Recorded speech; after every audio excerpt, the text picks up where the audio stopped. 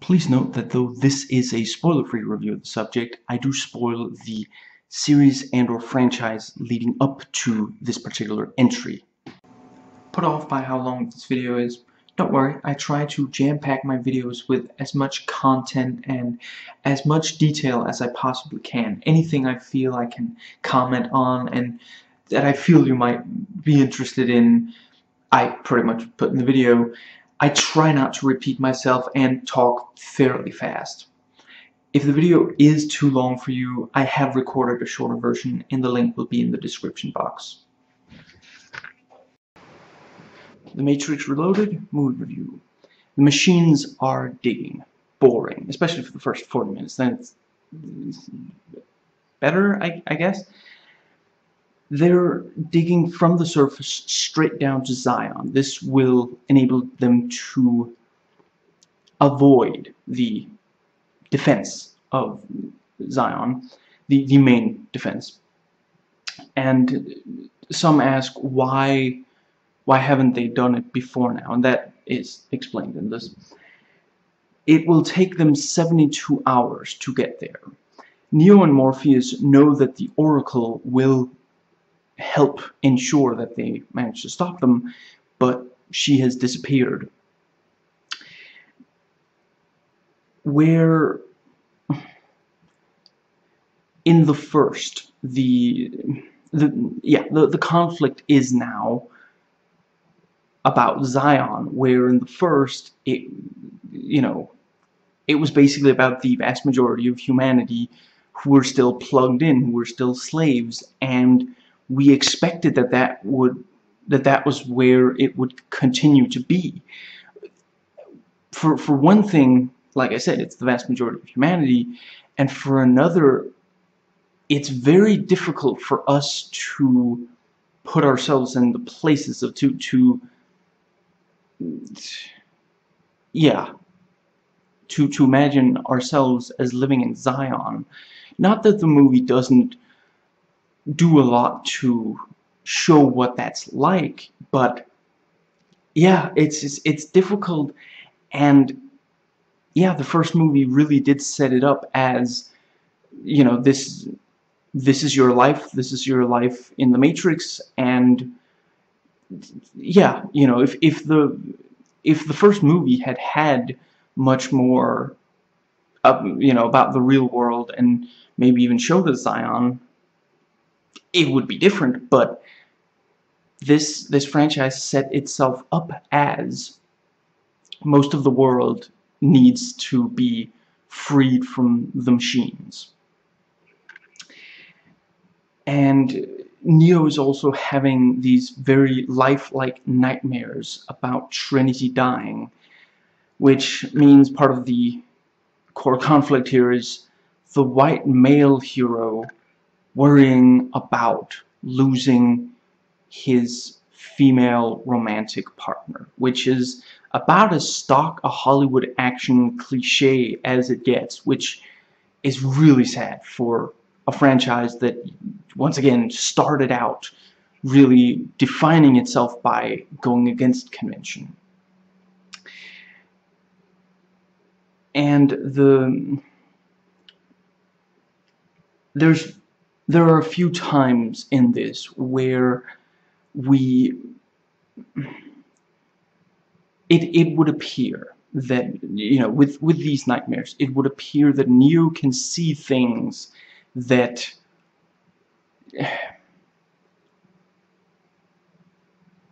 may yet happen, that haven't happened yet, or that just, yeah, you know.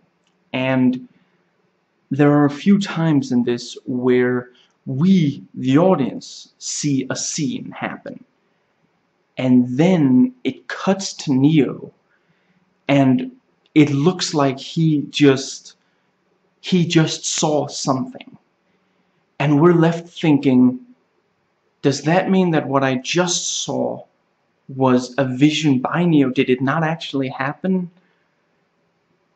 How much of it did he see? Because then later on in the film, we're going to see something that says, no, no, no, that did happen. And it's not so much that it's like, it's not really confirming that it happened as much as just assuming that you were already sure it had happened. And then it seems like Neo wasn't aware that it had happened from his reaction to the situation, and it's just so confusing, and there's no good reason for this. It wouldn't have been difficult for them to show us these scenes and then show us Neo seeing something. You know, just, yeah, it's a very strange thing to do in a movie that already you're having to really work to keep up. The first movie really did wrap up the conflict that it set up rather well. At the end of the film, we felt like, we knew for sure that Neo was the one. And we felt like, yeah, we're gonna win. We've been told the whole movie, once Morpheus, we're told that Morpheus is gonna find the one. The Oracle told him so. We're told that the one will save everyone. We're told that Trinity is in love with the one and in love with Neo. And we had so many confirmations that Neo is the one. So at the end of the film, the phone call that he makes at the very end pretty much says, we've won. The human race won over the machines. And because of that, to continue it on, and I'm aware that it was always planned to be a trilogy, but they did a really bad job of ending the first one in a satisfying way that left room for more conflict. In my review of the first movie, I pointed out that you could watch just the first one and ignore the rest of the trilogy, similar to the original Star Wars trilogy. And to go back to that comparison, at the end of A New Hope, there's still room for, it was a substantial victory for the rebel forces, but there's still room for, there is still a war to be fought. And the next two movies, the rest of the trilogy, follow that up really nicely and give us but here, it seems like, well, we won. That's what we've been told the whole movie. That means they win. And, yeah. Which means they had to come up with a new conflict, and you can really tell. Like I said, it's now about Zion and about its physical security, which was never called into question in the first movie. And do not expect this movie to remind you about anything in the first movie. If you watch this, which when it came out, those of us who really cared, we had rewatched the first one, and we already remembered quite a bit of the first one. But if you're just a casual viewer, which it's not like the movie, when the way it was advertised, it appeared like it would be fun for everyone. It didn't feel like a movie that is purely for the people who already really care about the subject matter. And yeah, if you were a casual viewer, you might have a real hard time keeping up. And as everyone has noted, Zion is a disappointment. There are just so many elements of it that really disappoint. But I will say, it does deserve credit that, this vast city, we're told that 250,000 people live there.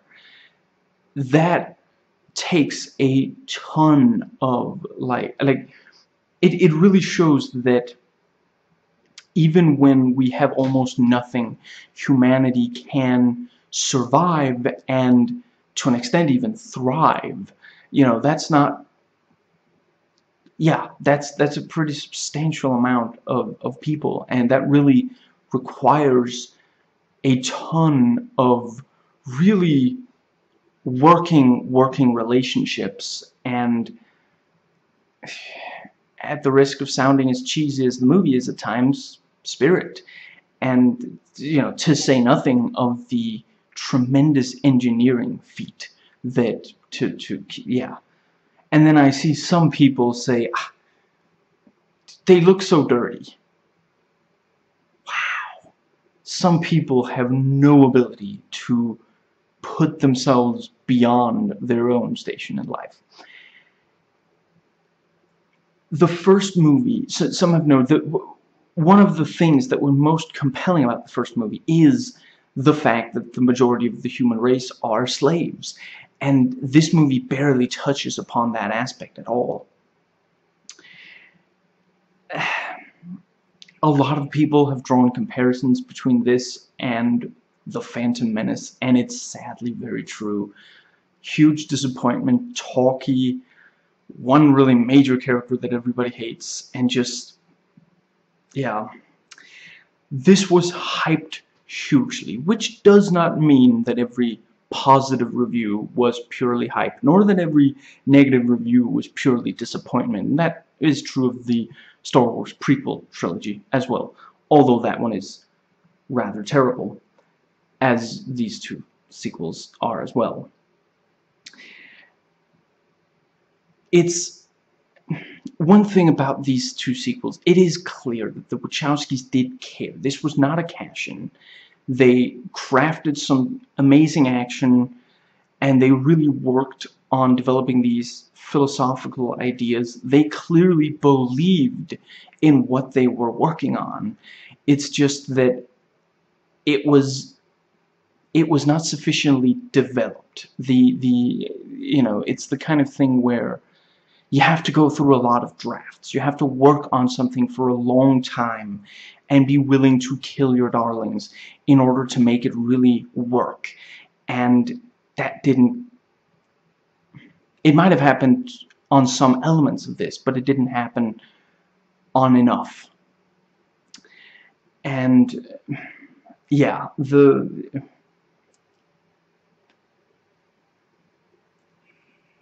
convoluted mythology really takes over here, as others point out, as was the case in the Star Wars prequel trilogy, and the human element is really lost.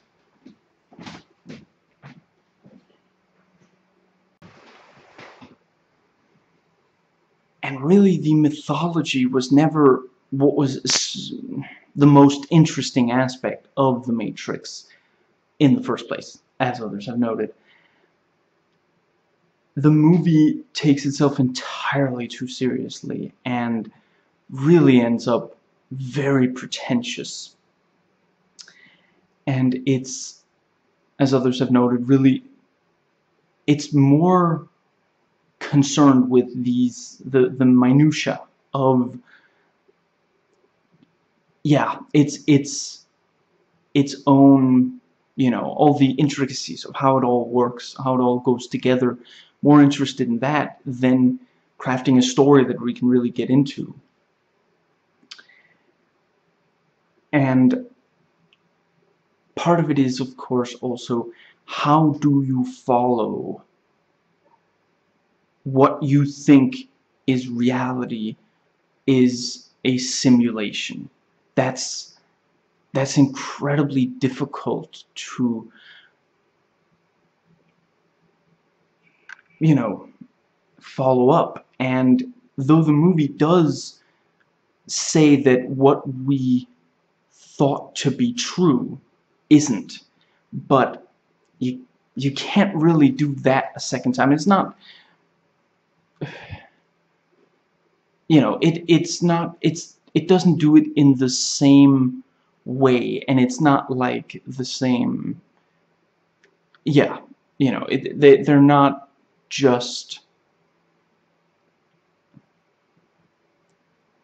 yeah, it is a different twist, although still about, you know, what you believe to be, what you think is a certain way is not that way. But yeah, that just, you can't do that a second time. You can't use that again. And at the same time, if they hadn't done something like that, then what do you do? It's one of those things. I'm going to be going into the X-Men trilogy, which are the films I own.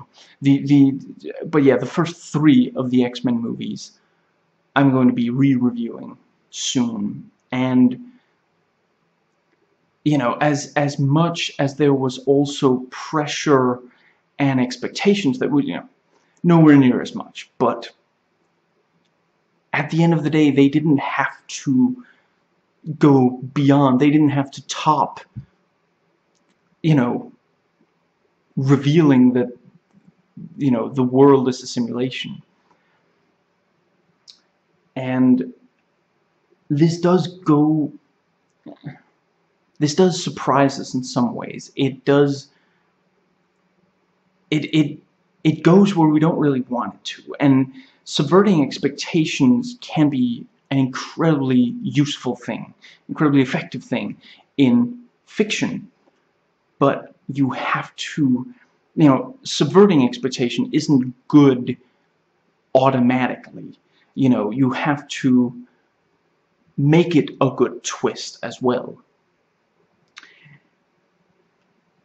Neo is, you know, Neo knows that he's the one, but he's not as sure of himself as he appeared at the end of the first movie. And you know, something that helps to humanize him is he's not really comfortable with being worshipped. And I'm going to be referring to the on the DVD in the Ultimate Matrix set, for all 3 movies there are 2 commentary tracks, one by the philosophers who really loved the movie. I forget what the name of one, but the other is Cornel West, and yeah, and the other is of film critics who really didn't like the movies. And I'm going to be pointing to a number of the, you know, restating basically the points that the critics point out on their commentary track. And yeah, really early on, we're in Zion, and the movie kind of, it becomes comfortable there. It's not off base the way, you know, in the first movie,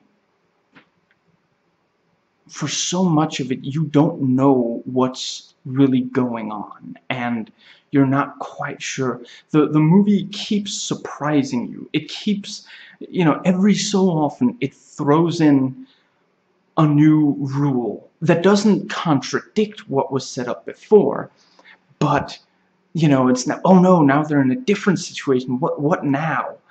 And yeah, in this movie, a direct sequel to a movie that worked so hard to always keep us, you know, we were always in uncharted territory in one way or another. Throughout the whole film, it keeps throwing in different things that do all go together, you know. And yeah, and in this one, from so early on, we're home. The you know, the characters even say, you know, when the Nebuchadnezzar arrives, they're, you know, they're greeted, welcome home. And that's what the movie, we're just home. There's nothing, and you know, things happen and we're introduced to characters. There's a lot there. It's not like nothing happens, but as a sequel to something that always kept us, you know, at least a little uncertain, it's a huge shift, and again, really not what we wanted. And some have noted that this really lacks the heart and soul of the first one, and again, I would, for sure, it's not that they didn't care. They clearly cared, but it is true that it doesn't, you know, the best intentions, yeah, they didn't craft something that really did have a heart and soul to it, even though they did put a lot of effort into it, and that's, it's too bad. And I don't hate the Wachowskis, and you know, but, and this is, I suppose, where I should say,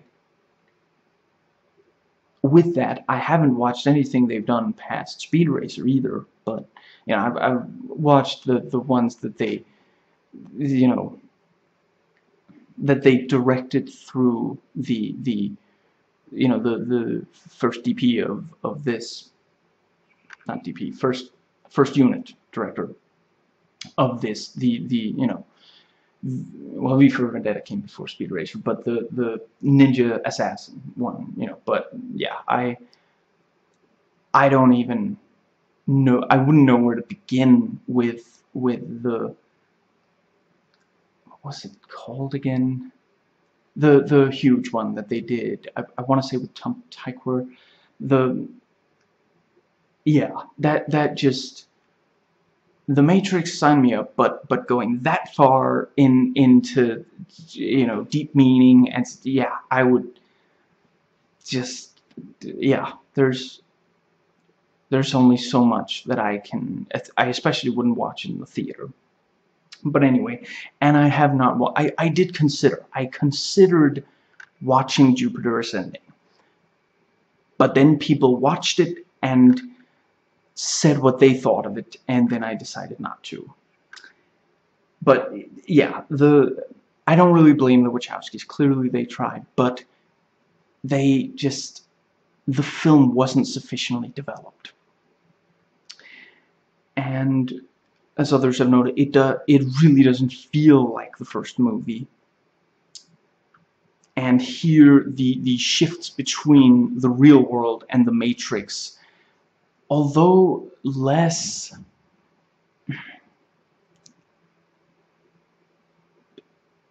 they're less sudden, I suppose you could say. And there maybe aren't, I'm not sure there are as many of, I don't know,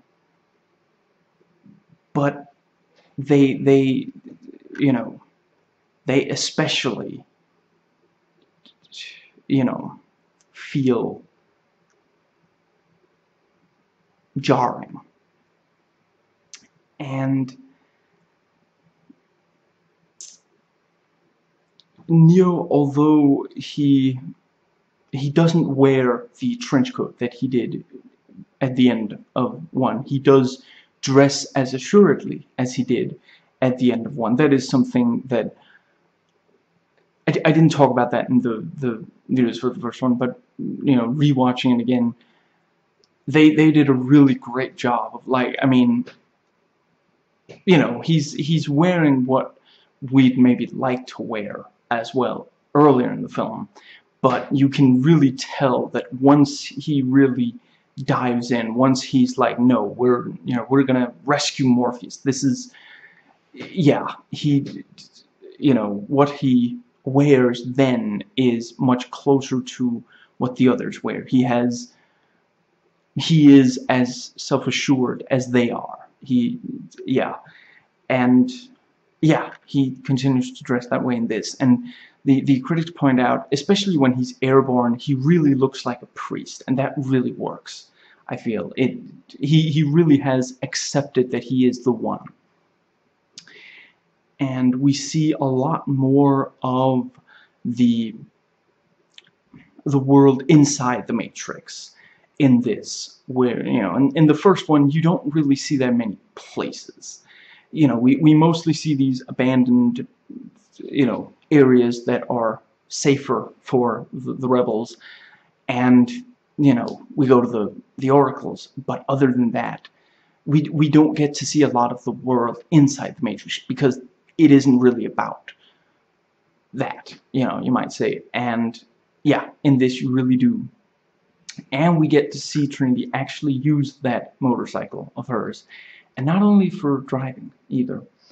And in the opening of this, we get the camera really caresses her, you know, tar black PVC suit, and it's, yeah, it's exquisite.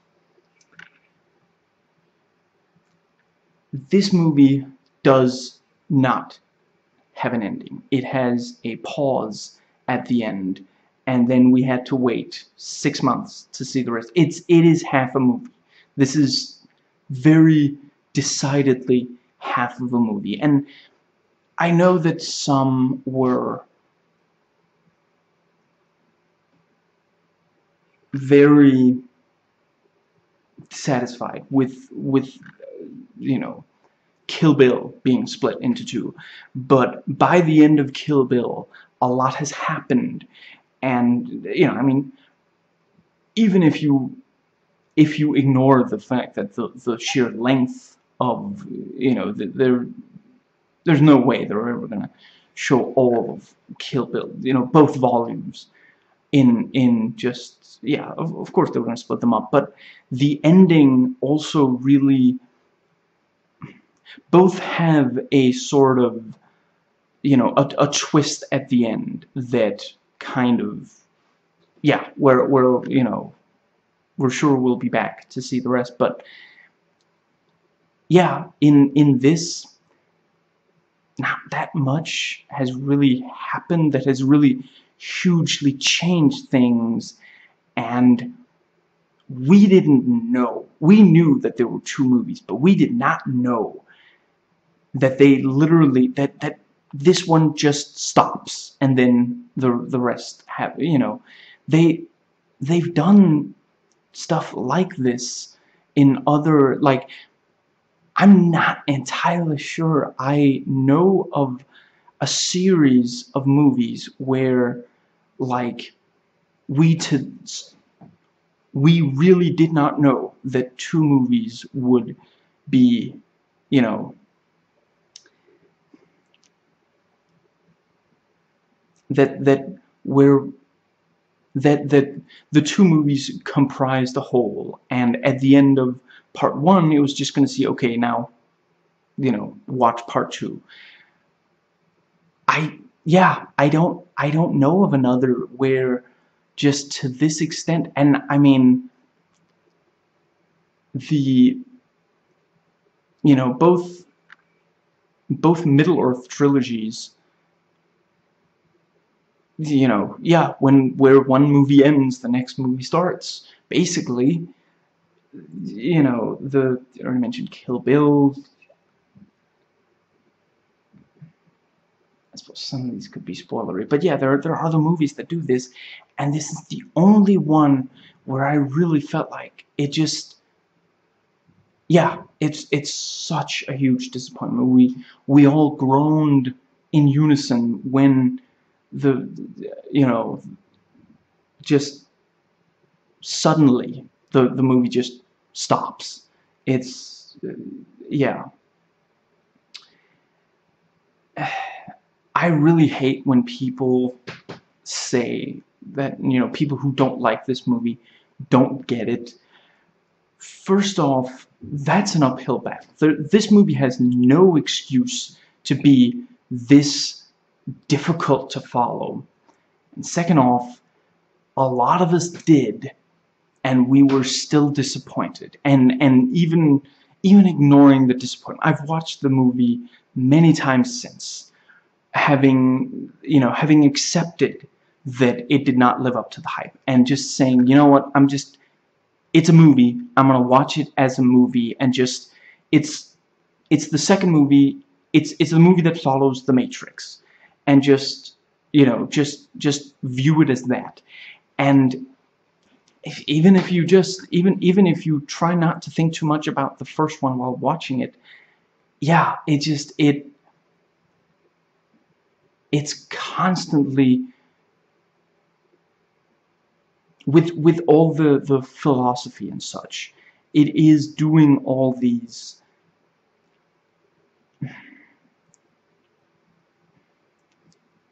Yeah, it's difficult to follow, especially the first time.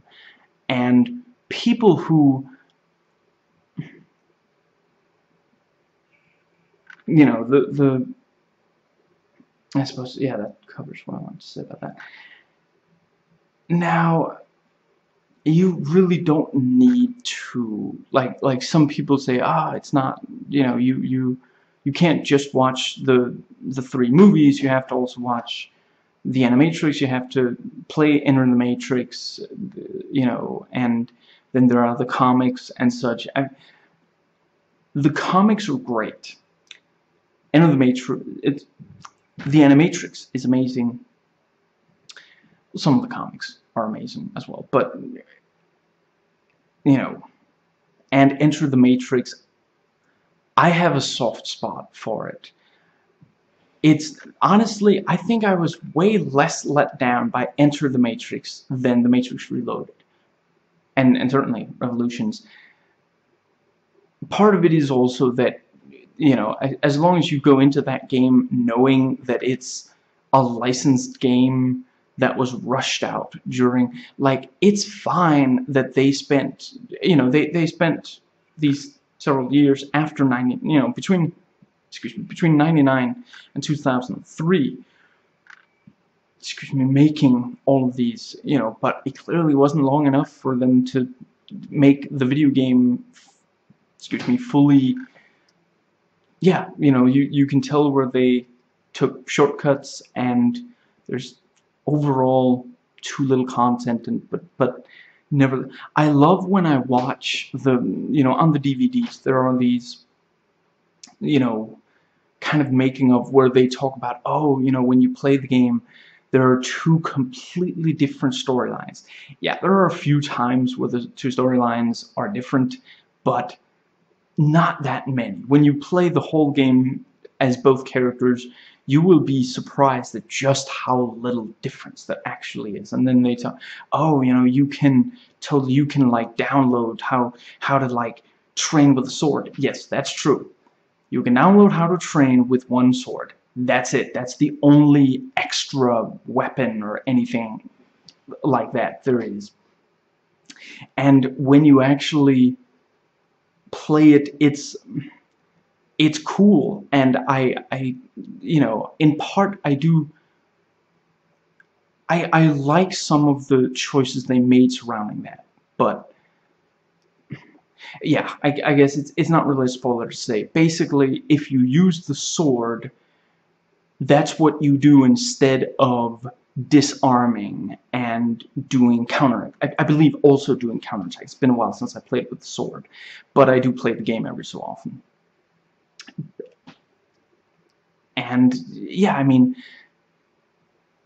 you're not forced to use the sword, so you can still, you can choose to play it without, but, you know, if you wanted to play both with the sword and be able to actually disarm, and yeah, that is disappointing then. But yeah, and Enter the Matrix does have the single funniest character in the entire franchise, and that is, of course, the Operator Sparks, who is just hilarious every step of the way. Yeah. And I really wish he was in these 2 movies more. But anyway. But no, you do not have to actually. Yeah, basically there are parts of the Animatrix that in this movie you're told that the hovercraft, the Osiris, discovered the machine's digging and they're the reason why you know, the rebels are aware. In the Animatrix, you see the Osiris, see it, and then do a drop-off in the Matrix. In Enter the Matrix, you pick up that drop. That's it. You just don't see those parts, but you don't need to see those parts. And another Animatrix short explains the character here of the kid. You know, you see him actually leave the Matrix, hence him being in Zion here. But again, that's it. They say it in the movie. They say, oh, but you know, you found him, you saved him. No, he found me and he saved himself. That's it. That's all there is. That, like, you might hate the character less if you watch the Animatrix before you watch the movie, although I doubt it. But yeah, that's you don't need to. You can just watch. You can stick to just the trilogy and pretend none of the additional material matter and that they even exist, and you'll be fine.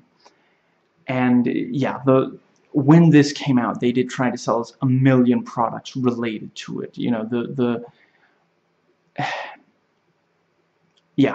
various things that they advertised with, yeah. But that's actually, that is something that there are portions of this where you maybe kind of expect there to be an action scene, and then there isn't, and that's because it's in the game.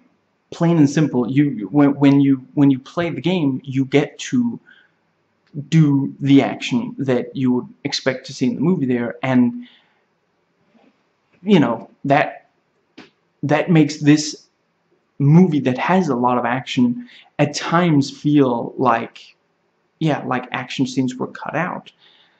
And then at the same time, there weren't actually enough, you know, it's a short game as well, but yeah, there weren't actually enough of these separate, you know, one of the best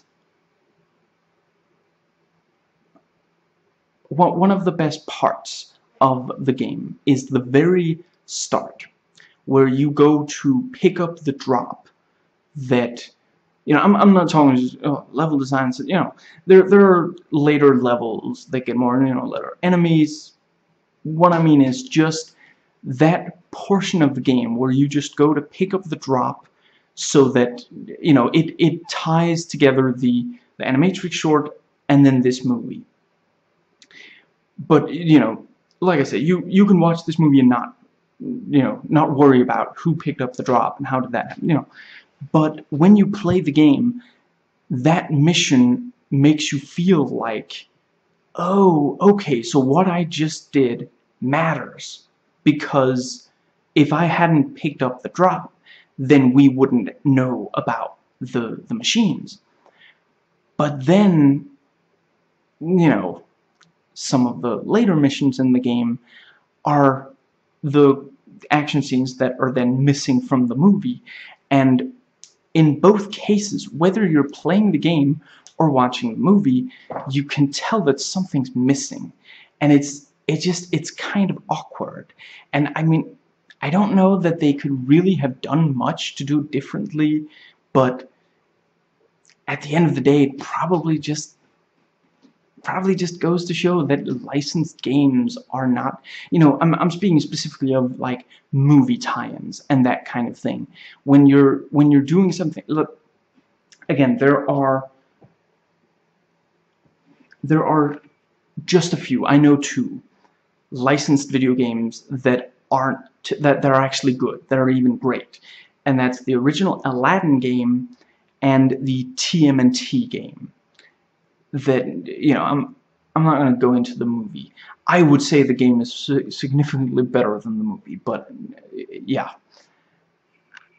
And it's, again, like, you know, with both of those, if you don't watch the movie at all, it's going to be somewhat confusing to you, because the whole story simply isn't there.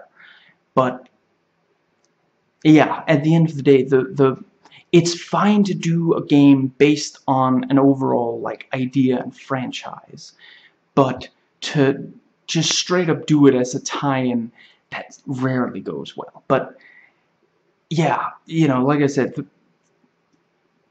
there are other parts of Enter the Matrix where it actually, where you're playing something that you don't, you know, that you don't really know about in, that you either just don't see or whatever in the movie. And there's one specific part where if you just watch the movie and you have no idea, yeah, you know, you don't know how a certain situation came to be, but in the game, you know, if you, yeah, if you do both close to, you know, or you know that that happened in the game, then it helps explain that part. But again, ultimately it doesn't really need to be there. But then you have these parts where in Enter the Matrix you're playing as Ghost or Niobe.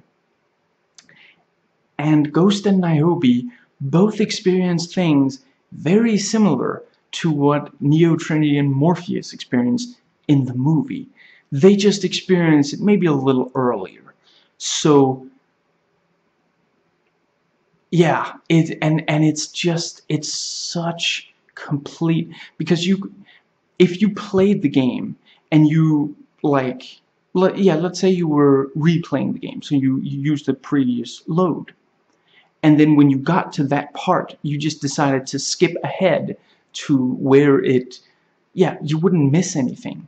These parts of the game change nothing, and it's just, I guess I can kind of understand how and why, because they expect that you'd want to kind of be, but it just, yeah, it's really, really bad of an idea to do it like that. But yeah, and that is, it boils down to most of the game being cut action scenes from the movie, and these scenes that don't really need to be, like, they're actually, yeah, they're a lot like the action scenes in this movie.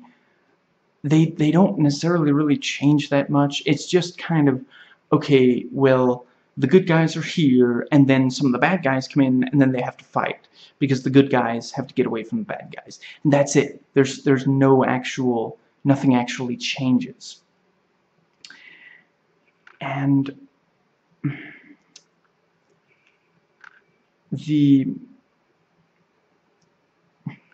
a lot of the lines here, they kind of feel like setups for jokes by Rodney Dangerfield, rest in peace. You know, like a character will say, "I believe something," and then it's like, you know, "What do you believe?" You know, literally another character says, "What do you believe?" "I believe that," and it's just, if you went in, and this is what I'm talking about, development, just go in and just remove those extraneous words. Just have, you know, like, yeah, early on a character says, "I believe that this is the only way we can stop the army." And if he just said, "I believe this is the only way we can stop the army," but instead he says, "I believe something. What do you believe?" "I believe that this is the only way." And it's so unnecessary, and they do this over and over, and it's, you know, you can change, they change the extraneous words sometimes, and it's, but as it boils down to a lot of times where characters will just say, "I know this. How do you know it?" "I just know it." Or just, yeah, you know, where it's just, you're not adding something by adding these words, except the words themselves.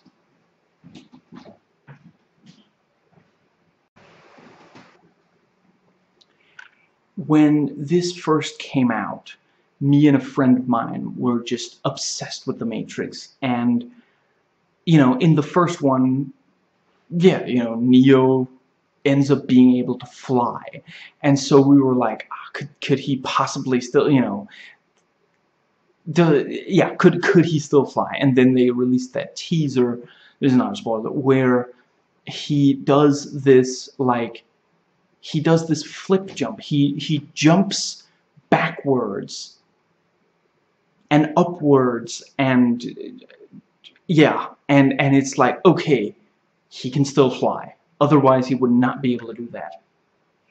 And Neo is not the only major non-agent character who has powers, and Neo does use his a lot.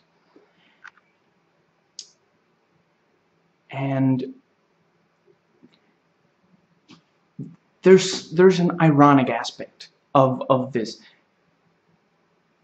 At the same time, Keanu Reeves is pushed past what, you know, some of the acting he does in this, it just, yeah, it goes beyond what he can do convincingly.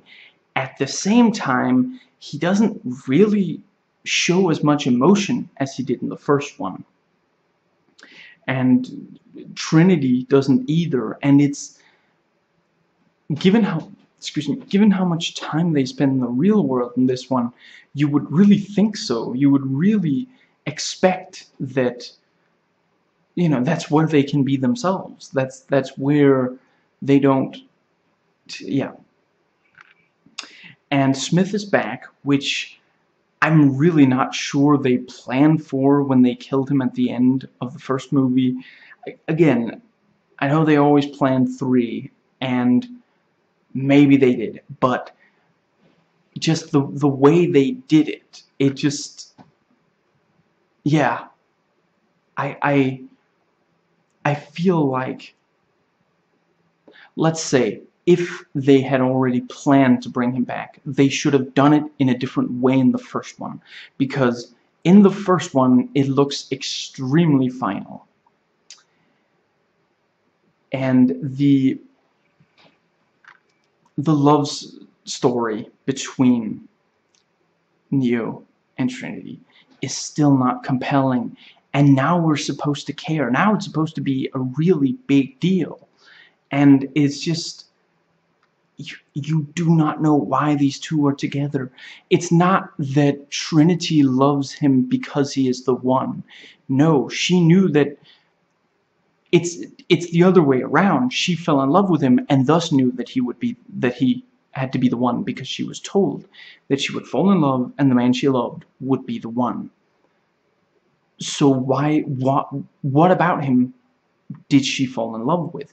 It's the unexplained Hollywood movie kind of love. And I mean, if that's all you're gonna do, I'm not asking that every single movie have a really, like, have a lot of detail to the love, to the romance, where you can really sink your teeth in, and okay, that's how. But if you're gonna make it that big of a deal, then we need to understand it. And it's just not like the critics joke, it's all those, you know, all those important conversations that they've had together, because they haven't had any. And like I say in the thoughts on the first one, there are compelling relationships in the first movie, but they're not between the two of them. And it could be in the first part of this movie, we spend a lot of time in Zion, and the two of them spend, you know, yeah, they spend a lot of time together, and at no point, what we see is that he's worried that she'll be hurt because of these lifelike dreams, but that's it. If he wasn't having the lifelike dreams, there wouldn't be anything, you know, there literally would be nothing there in the scenes that they have together. The one thing is that he wants to keep her alive, and he's afraid he might not be able to. That's all there is. And yeah, it's just, it really, and it's not the only love kind of. We're introduced to a new character in this. He's in charge of the defense of Zion. His name escapes me at the moment. I'm pretty sure it's Locke, Commander Locke. he hates Morpheus, and he doesn't believe in the prophecy of the One. And that, you know, I mean, you can understand Morpheus is, you know, is this zealot, and he doesn't really, yeah, I mean, the one thing that he cares about is the One and the prophecy.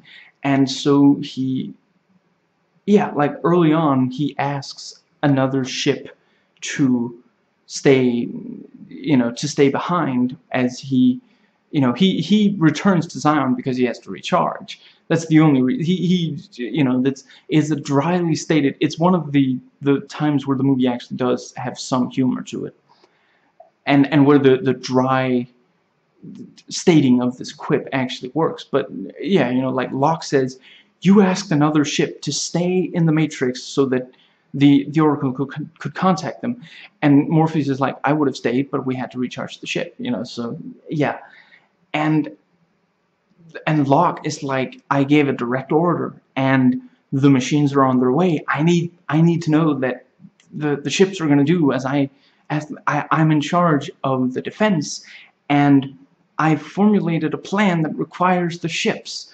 So you can understand why this guy is frustrated with, although because we love Morpheus, we kind of end up hating Locke. But then in the middle, they have to throw in that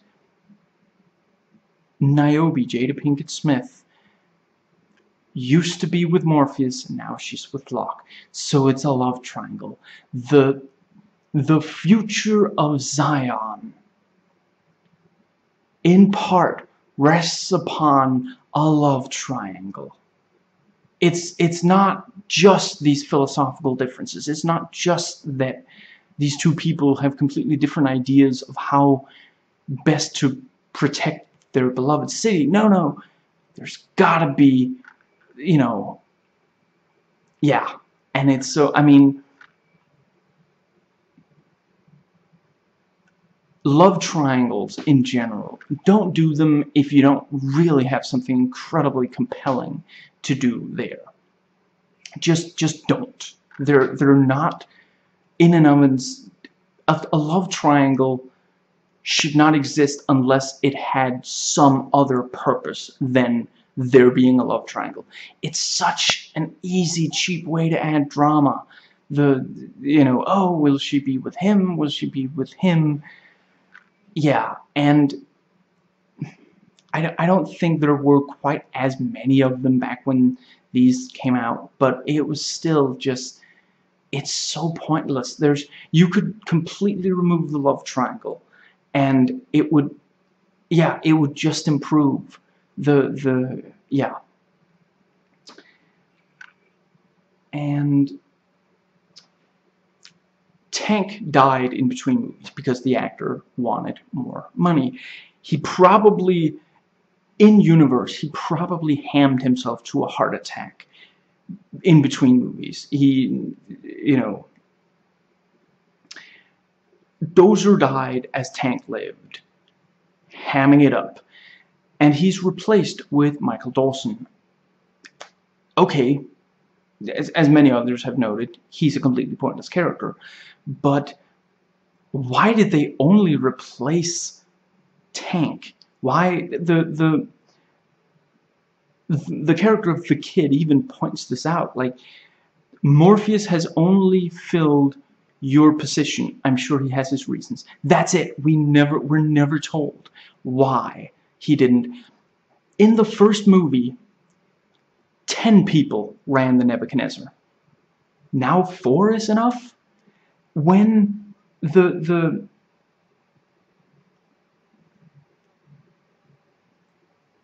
you know, and in the first one, there weren't guns requiring people to man them on the ships. You know, I'm not 100% certain if there are guns on the Nebuchadnezzar, but if there aren't, why not? The other ships sure have them, and yeah, you know, and in the first in the first movie, there were two people who never plugged in, Tank and Dozer. So at least there'd be two when everybody else was plugged in. Now there's just the one person. You know, to be fair, in Enter the Matrix, there's only 3 crew members in total. But yeah, and especially baffling is that these appear to be the only 2 ships that have anywhere near this few people on them. The other ships, as far as we see, have more people. Even the ones we barely see at all have more people on them. And part of it is, of course, that in the first movie, the entire supporting cast pretty much is on board the Nebuchadnezzar. If hypothetically, if the first movie only had 1 crew member other than the Trinity, then there'd be almost no characters in the film. But that's part of it. Now that this introduces Zion with all these, you know, with all these thousands of people, there are, if the Nebuchadnezzar had 10 people on it, if we met 7 new people, yeah, that'd be a lot. That'd be too much. And in Enter the Matrix, also, there's, you know, because at any given time, the idea in Enter the Matrix is the 2 of them are. It's not always that both of them are plugged in, but it often is the case. And, you know, certainly the idea is that either of them could be plugged in, since you can play as either of them. And yeah, if there were other characters, they'd get in the way, kind of. And given that it's a big problem, you know, when you have the first movie and you have all these crew members who all have at least a little bit of definition of character, and then in this, suddenly there's almost no one on the ship, and there are way more characters in general, and a lot of them don't really have that much more to them. You know, with introducing Zion and with introducing all these new additional characters, it's far too much for the movie to handle, and it gets bogged down in introducing all of this, and especially in being so heavy about it. And so, like, a lot of the movies in the MCU also introduce a lot, or expect you to have watched a lot of movies before it, but they keep to much swifter pace. You know, pretty much all of them do, and there really isn't. Iron Man 2 comes close, but there really isn't an MCU movie that by itself has to introduce a huge amount of different things, and that, you know, where it becomes completely unwieldy. And that is the case here. We're really not given much reason to care about all these characters. Excuse me. A lot of them are completely unnecessary. In the first movie,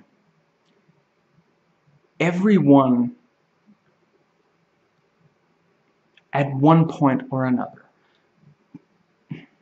basically everyone that you would expect to. You don't expect the Oracle to, of course, or the kids, no, but everybody else, everyone on the Nebuchadnezzar crew, all 3 agents, every, you know, cop or SWAT guy that you see is involved in an action scene. They don't all get to kick ass, but they're all involved. Cypher especially doesn't. He sneezes, revealing their position, and then he trips and has to be abandoned. But to be fair, the tripping was very much, that was what he needed to do. But he's still involved in an action scene. There's some idea that, oh, something might happen here. And that's just not the case with so many of these. They introduce, maybe, I don't know, I think over half a dozen ships, again, with their own crews, with their own captains, you know, one captain each. And we actually meet all these characters at least once. Very early on, there's the characters actually meet in one location, and then almost immediately it's revealed why that's a terrible idea. To be fair, as far as I understand, it was the fastest way to get all of these. It was faster for them all to meet in this one location than if they all tried to travel back to Zion, you know. And actually what they find out is also, yeah, and some of what they, you know, that's where they talk about the machines are digging, so that piece of information needed to be conveyed to all of them as quickly as possible. And as you know, when they get back to Zion, there's, you know, some talk about how much do we tell the people of Zion. So, you know, if all the captains went into a meeting room and then came out and nobody said what it was about, yeah, that might get a little, you know, so it makes sense to have the meeting there. But nevertheless, we have all these characters in the same place, and so we quote unquote meet all these people, but there's not really anything. Yeah, they're not involved in action scenes except in the game. In the game, right after the captains meet, when, you know, when they then get attacked. In the game, you know, whether you play as Niobe or Ghost, you then spend some levels running around, you know, trying to get yourself out safely, but then also, you know, you'll meet some of the other, you know, crew members and captains and such, and you'll have to protect, you know, escort mission kind of, yeah. So they're, you know, they are involved in an action scene, and then, but when you just watch the movie and you see all these people, all these, you know, cool looking people in one place, and then nothing actually happens. There's no action scene that they all get involved in. There's, yeah, it just, it feels that, yeah, for one thing, they feel less necessary, and they just, also, we feel less connected to them because they're not much is really happening with them. And some of these characters you barely see at all. Some of them are in the background in the captain's meeting, and that's more or less it. And yeah, it's just, again, they probably should have, if they had dropped all plans of the game, then it probably wouldn't have been that difficult to just rewrite it so that all of them had just been told. We didn't need a scene where all of them were standing there, because they don't really do anything. A few of them have lines. Some of the ones who have lines we really wish didn't have lines, but yeah, they're just there. And you know, I mean, it's fine for the movie to tell me there are like 8 ships, and you know, it's important that there are 8 ships. Okay, that's fine. I don't need to meet the crew of them to understand that there are 8. You know, yeah, there are plenty of things where it's just, you know, I mean, you don't see like a ton of different people who all, like, I don't know, work to make the food in Zion or something. You know, you don't need to see that. We can surmise that they exist and they do their job. That's all. And meeting all these characters, you're like, okay, so they're going to be important, and then they disappear.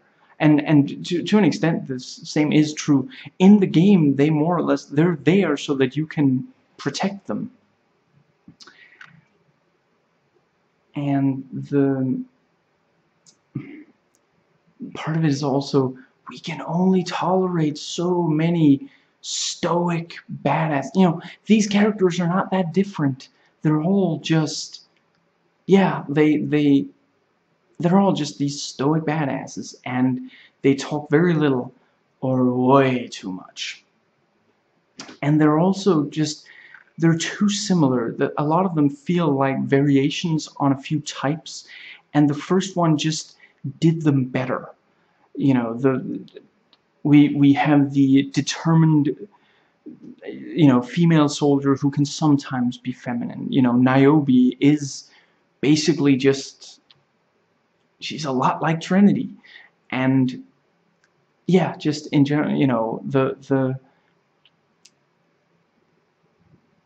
first movie really captures these, yeah, they use these different types much better. There's no character in this that stands out to me the way the kid did, the way that Mouse did in the first, considering the amount of lines and screen time and just, you know, how much they actually impact the plot and such. Like, you could basically remove Mouse from the first movie if you really, like, if you were like, you know, we gotta cut at least one of these characters. We have to cut all of his scenes.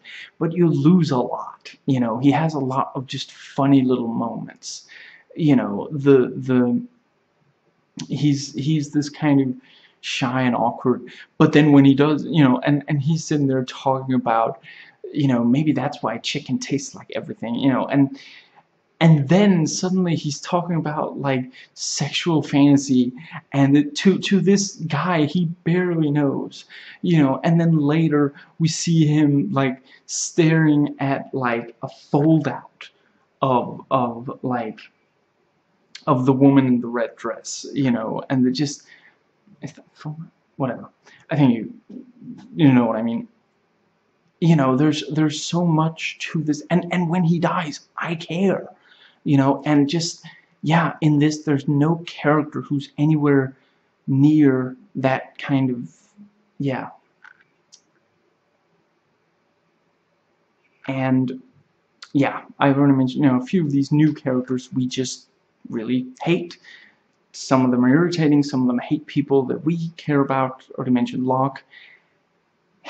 The kid. He is basically the Jar Jar Binks of this, except he has less screen time, and he's not a racist. You know, he's not offensive in that way, only in every single other way that his character could possibly be offensive. He is intolerable, and just, yeah, and I've kind of already hinted at this, some of the acting in this, again, is just terrible. And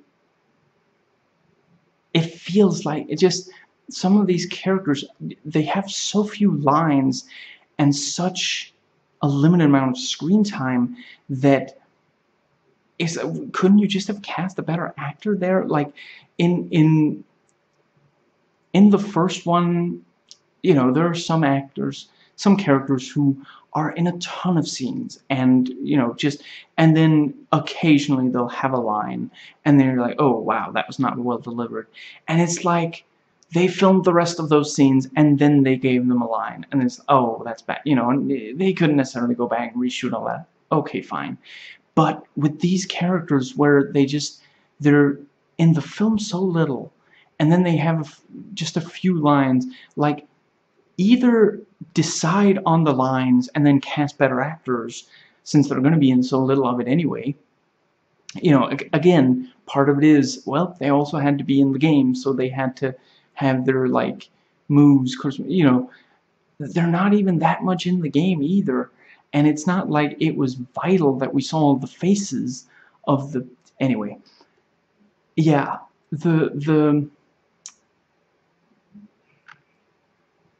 you know, either decide, okay, so these characters are going to have lines, so I need to make sure they have good actors cast for them, or just cast them however you want, and then try to just, I don't know, give those lines to other characters or something.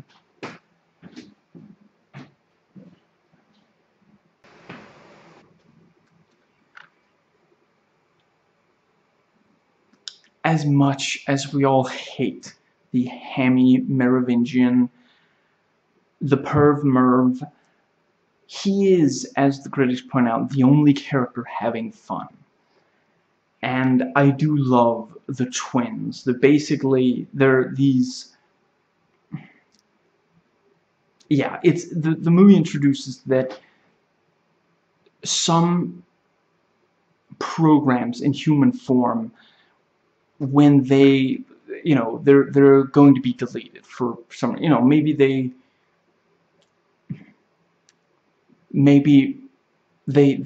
glitch, or maybe they're just, maybe they're replaced by a newer, better program. They're supposed to be deleted, but some choose exile instead. And the Merovingian has a bunch of exiles working for him. And yeah, the twins have this ability to, like, I want to say Ghost, but the problem is there's also a character named Ghost. Niobe's, on the Logos ship in the Enter the Matrix. But yeah, they can kind of, they turn transparent, and that allows them to heal injuries and not take damage in that form, and to also just move through, like a ghost, move through solid objects and such. And they,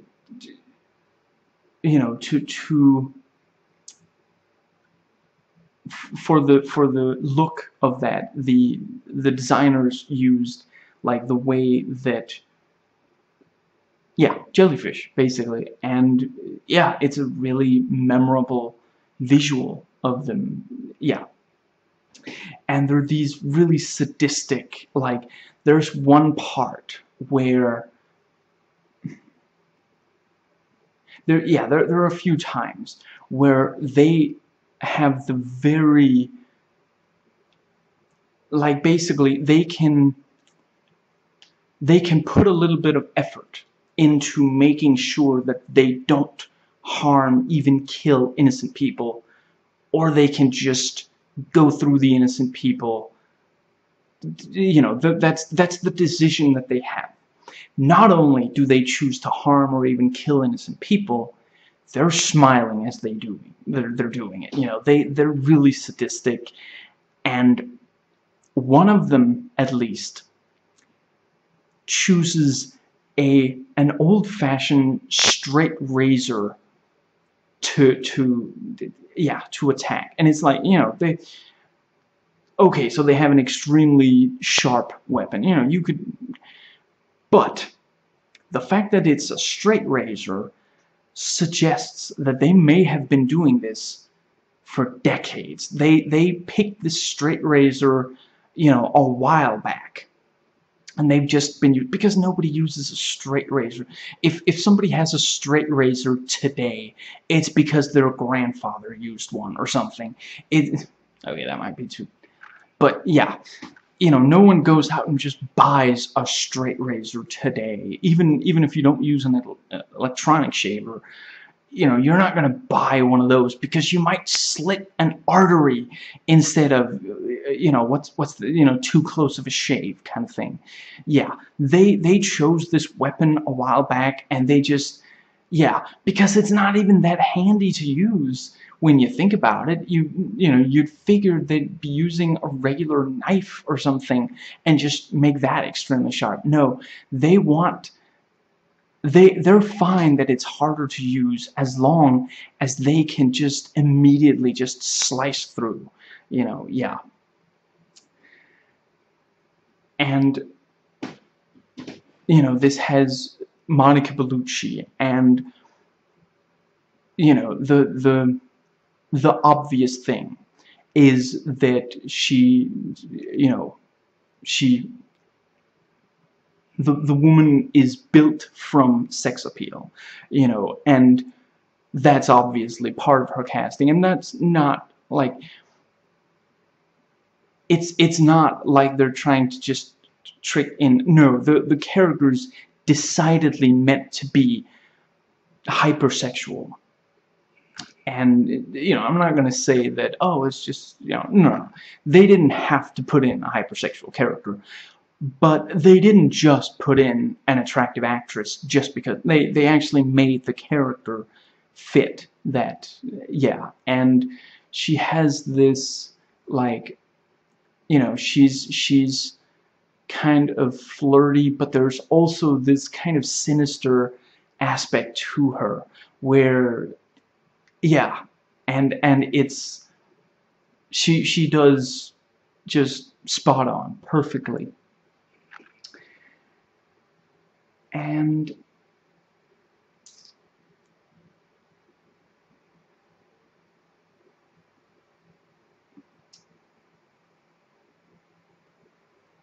now, going back to the Merovingian, he lives in luxury, but he pushes it just a little bit too far. You know, it becomes too much.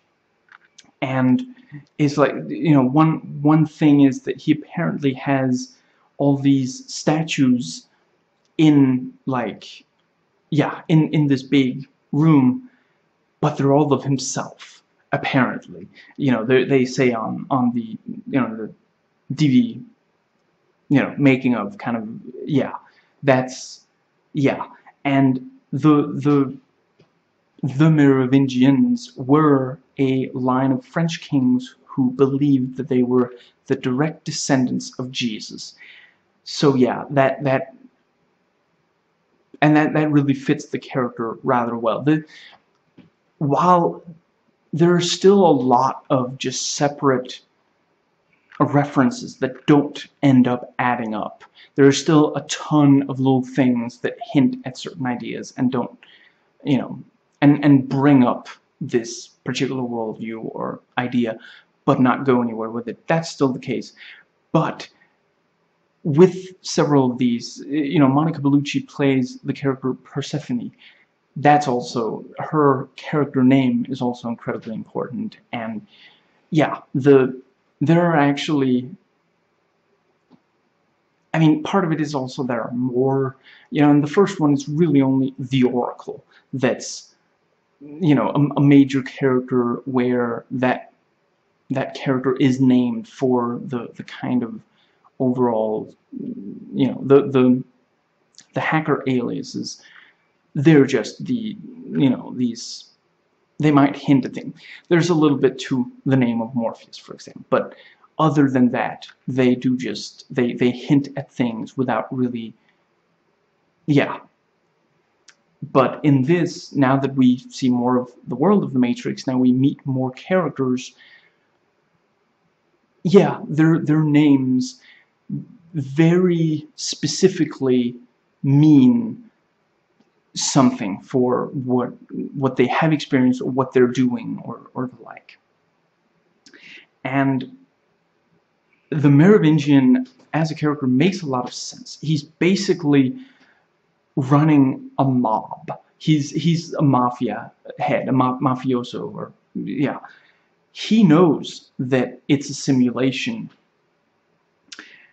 but the police can't really touch him because he's got all these exiles. So yeah, he has a lot of, you know, he's aware that where he exists is not, you know, is not real, but he's not leaving the Matrix. He's not, you know, and yeah, he doesn't help out the rebels or the like.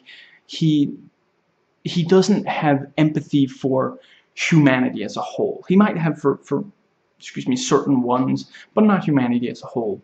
And yeah, then what do? You become, you know, you run a mob. And he's like, there's this bit where he tries to,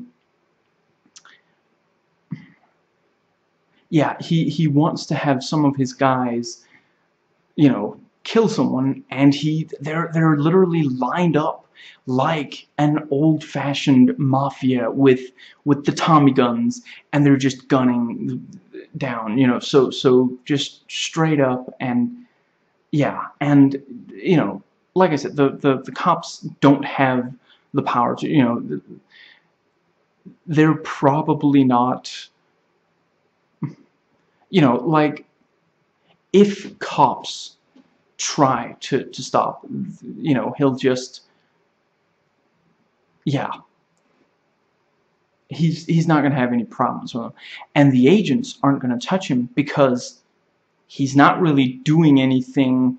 That he's not helping the rebels. The rebels, they have their hands full with the rebels. So yeah, you know, he exists in that nice little middle spot where he can just sit there and sip wine and eat just ridiculously luxurious food. And yeah,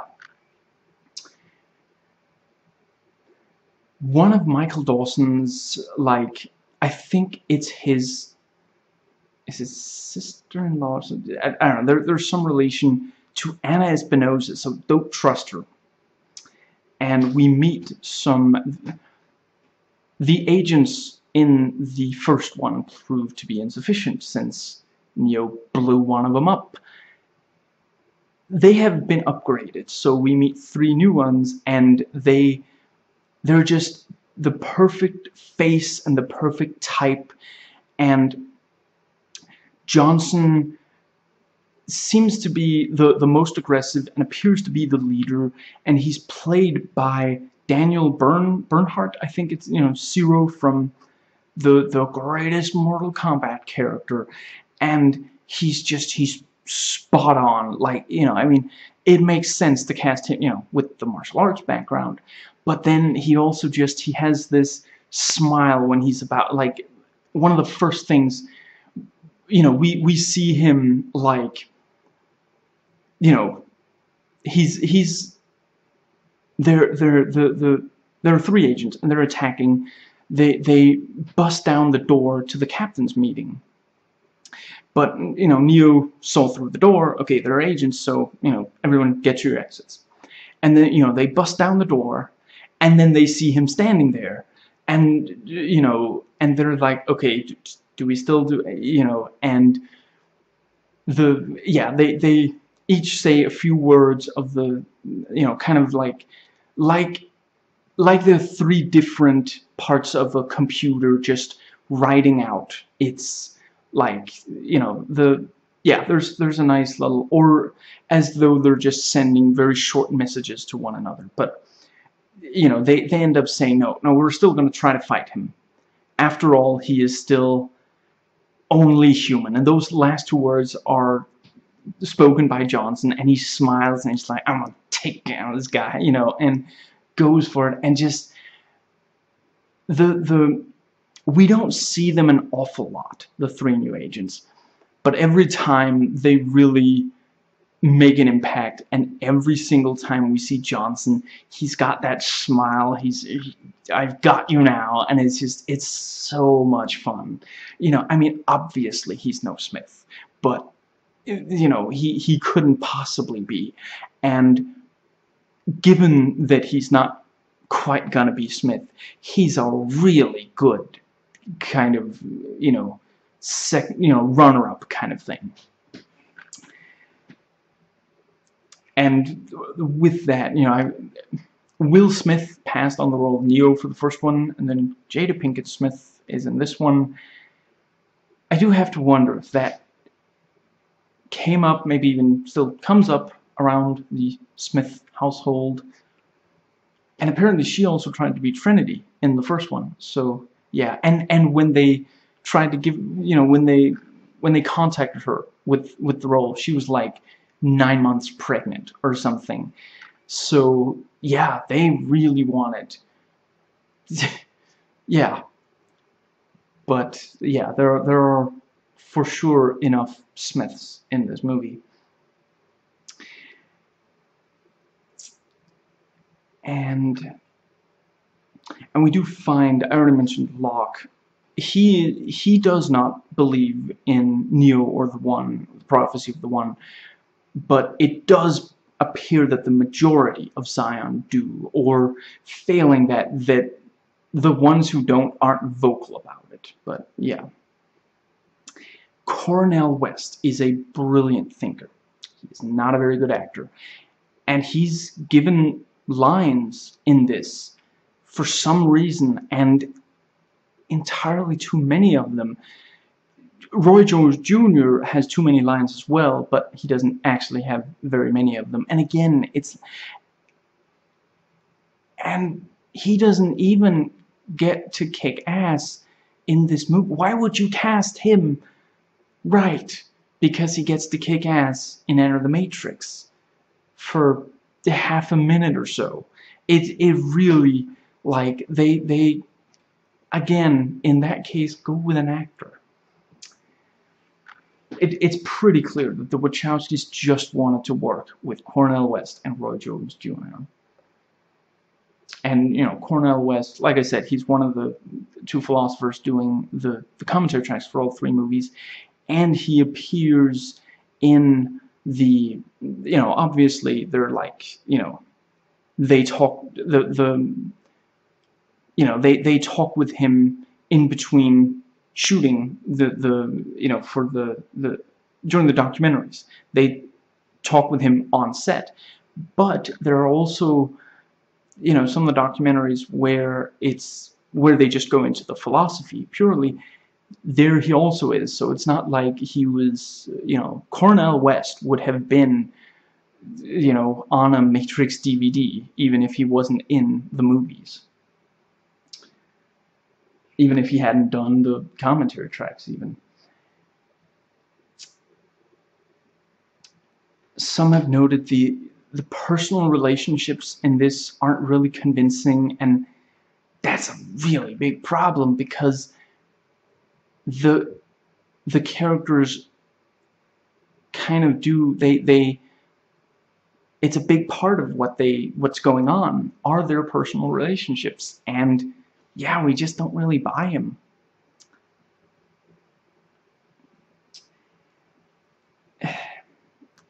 The first one has some lines that are bad, but were meant to be clever. But the first one does a better job of having so many really great lines that they don't stand out as much, and just, yeah, and here there's this part where a counselor, you know, Zion has a council, you know, that's how they, you know, they're in charge. That's their, you know, their government basically. And one of these counselors talks to Neo, and he's like talking about, oh man, you know, there are machines keeping us alive here, but there are other machines coming to kill us. And then Neo is like, oh, so that's your point. And then the counselor says, and I quote, "No, no point. Old men like me don't make points. There is no point." I don't think it is, but it almost sounds like one of those things where, like, they wrote the script and then they found out that they weren't allowed to use like a certain term, a synonym, where, you know, like, instead every other of those points were supposed to be Seblugelsklang, you know, so that he was saying, old men like me don't make Seblugelsklang. There's no point. That's the Seblugelsklang. But Seblugelsklang isn't a word, at least not on this planet, so I know that's not the case, and it's just, I don't, it's like Lucas's lines, you know, I wish I could just wish away my feelings. The bit in Revenge of the Sith about why she looks so beautiful, and it's because of love. Technically, you know, they're actually saying something there, but it's just the lines are so poorly written, and yeah.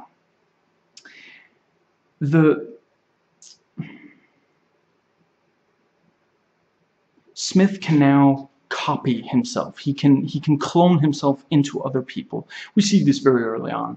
He sticks a hand in their chest, and then the new person, yeah, takes on his appearance. And occasionally when he'll do this, there will be like a little, bit around it. And one of the times, right after he does this, then, yeah, after doing it, he then, like tidies up the new clone's tie, and he says, "Thank you, and it's my pleasure." And then that's cute enough. No, it's not hilarious, but it's a cute enough bit. But then there's one time where he's doing it to an agent, and like, the agent, recognizes Smith, and he's like, "You." And then Smith says, "Yes, me," sticks his hand in, me, takes his hand out. The agent's now a clone of Smith, and the clone says, "Me too." That's terrible. That's terrible. And then there's this ongoing bit where, like, it's the love triangle, where one of the characters will say to, the characters will say to one another, "Some things never change, but some things do." That's it. And they say that over and over. And it's like, again, I get what they're saying, but they needed to, that's a place where they needed some more words, instead of, where a lot of the time it's these extraneous words that they need to cut. Here they needed to put in some, just, if every so often when they said it, what they said was, this will never change, but that has changed, replacing this and that with what they're talking about. But I'm not going to give that away. But yeah, and these lines where a character will say, "I believe this," and then another character will say, "Well, I believe something too. What do you believe?" "I believe that," and it's just, yeah. And this has the worst line. I forget if it's in any Hollywood movie ever, or if it's in a Hollywood action movie or specific. I'm not gonna quote it here because I'd probably get at least one word wrong, and you need to get the exact line just to bathe in how gloriously awful of a line it is. But you can look it up. I want to say it's like, it's on the wiki page, or maybe the IMDb trivia, but one of those, and just, yeah, read it for yourself.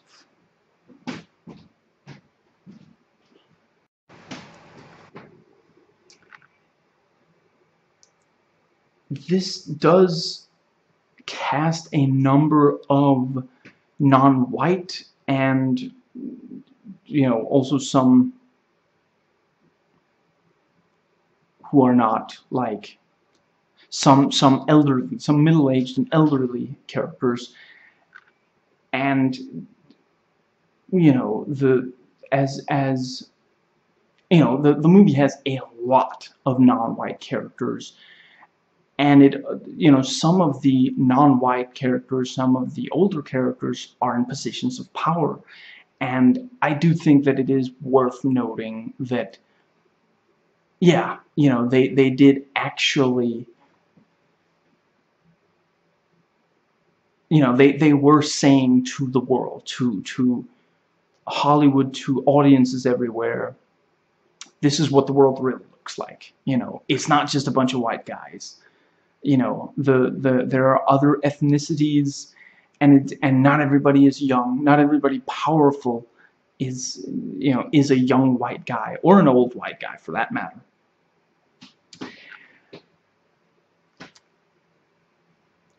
I believe it was the critics who pointed this out as well. The clothes look amazing on these characters. They did in the first as well, when they're in the Matrix.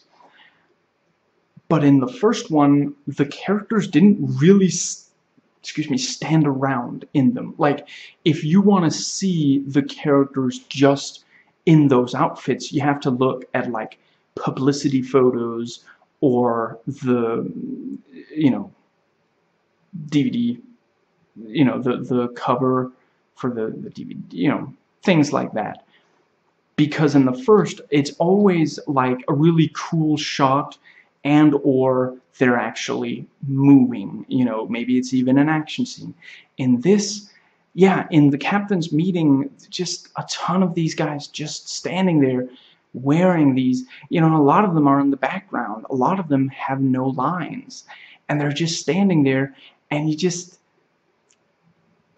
then it does get to be a little awkward looking that they're wearing this. You know, it looks great when they're walking, when they're doing something decisive, when it's a cool shot. But when it's just a shot of a bunch of people talking and they're just standing, yeah, it doesn't really. And a lot about this movie is that they wanted to redo things in the first one, but just make them bigger. Some of that does work, but the majority of the time, it just, it's kind of the thing of less is more, and it's more in quantity, but not more in quality, not higher quality. There's a ton of just, you know, way too much of slow-mo, of fighting, of action scenes. And some have noted there are parts of this where it's video game music and video game action. That doesn't bother me as much as it bothers some, and I would definitely say that this is one where you can still enjoy watching it. Where, you know, there are a lot of times where an action scene is a video game action scene, and it's really, you know, there's a lot of that in the Resident Evil movie franchise. Some point out, why does Neo still have to fight with martial arts? You know, at the end of the first one, he, you know, Smith had been the greatest danger to him or to the other rebels this entire movie, and he blew him up. He jumped inside his body and blew him up. Why does he still need to fight with melee? And, you know, and in part with the, like I said, you know, the agents are upgrade agents, he can't blow them up. And, yeah, I mean, you're not wrong. And it definitely, it is a problem that the film, it's something that is, it's the elephant in the room every time he does fight. Absolutely. But I can't claim that I would have wanted him not to fight. That you know, hypothetically, if he had jumped into everyone and just blown them up, you know, yeah, that wouldn't at all be, yeah. But and that's, again, that's the thing. What they basically made him God. He's a god of the Matrix now. That's what happened at the end of the first movie. That's what he became. And when you've had a movie of, you know, people using extraordinary powers, but not quite attaining that level, yeah, what do you do to follow that up? And it's, again, they shouldn't have made him quite that powerful or made it that apparent that he was that powerful at the end of one if they were going to make more movies.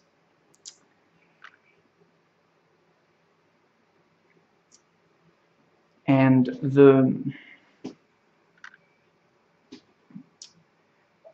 you can now more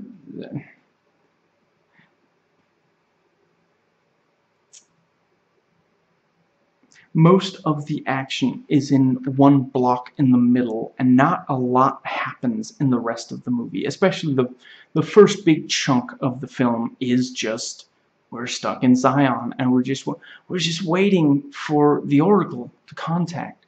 You know, like I said, there's the captain's meeting, but then there's not really a lot of action there because that action happens in the game. and then we're just waiting for the oracles, and we're spending all this time in Zion meeting all these new people that we don't really care about, and seeing this world that we didn't realize was really going to be that important to the story.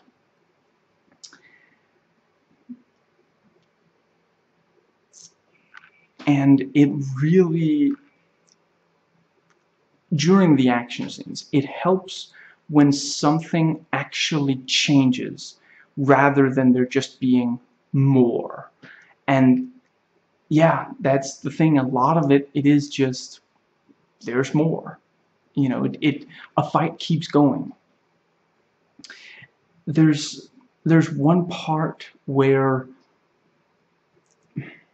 Neo is in a big fight that just kind of keeps going, and then at one point he grabs this metal pole, and once he starts using that, for one thing, that changes how the action plays out a little bit, but it's also, okay, that's a new thing. There's, you know, he's been fighting with his bare hands, and then he grabs a pole and starts fighting, you know, that it changes things a little bit. And yeah, there's too little of that in the movie. Nevertheless, the freeway scene is amazing, has not been topped, might never be topped. And yeah, I'm not going to spoil it here, but I will go into details on it in the thoughts video. And they did actually build like 1.5 miles of freeway in order to film this, because they had to control the traffic. And yeah, and it's it's an action scene that's really amazing, but it isn't short. What makes it work, you know, a lot of the action scenes in this are not short. They go on for at least a little bit too long. And though the freeway chase isn't short, you know, there are a lot of different types of action in it. It's a very dynamic scene. It keeps focus on the human characters, and it uses a lot of separate elements to, you know, that really come together. And I'm not saying at all that the rest of the action scenes in this could have done all of that. I'm saying the rest of them should have been shorter.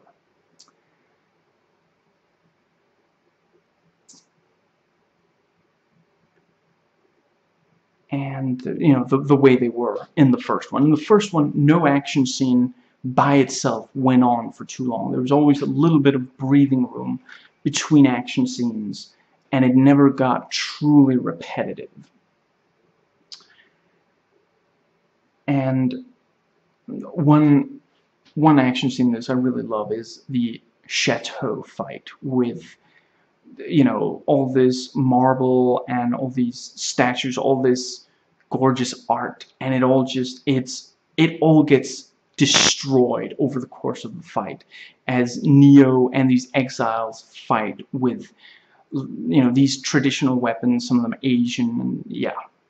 And I do love every single short action scene in this. And to an extent, you know, some of them are more obviously choreographed here. I can understand why some would be bothered by that, but I'm honestly not too bothered by it. And you know, this was made when visual effects got so good that we could do almost anything. You know, like big Hollywood movies can do almost anything they want with visual effects today, you know, still. And yeah, around 2002, 2003, you know, Attack of the Clones also suffers from this. When you can do just anything, then yeah, why hold back? And yeah, so they, you know, action scenes get bigger or do certain things that they couldn't have before. And yeah, they forgot that you shouldn't just keep, you know, adding on top over and over.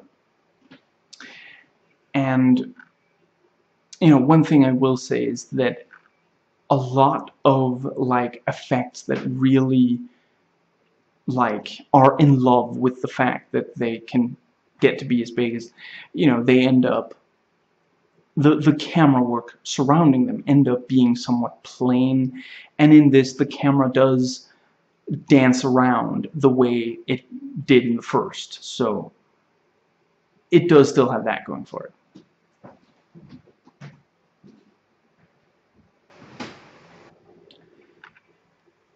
As others have noted, because of all the effects, a lot of the action ends up feeling artificial and sanitized. It doesn't feel like you can't really like feel the individual blows. You don't, yeah, you can't really relate to it. It feels a little too neat, and that is something where in the first you could really feel, and yeah.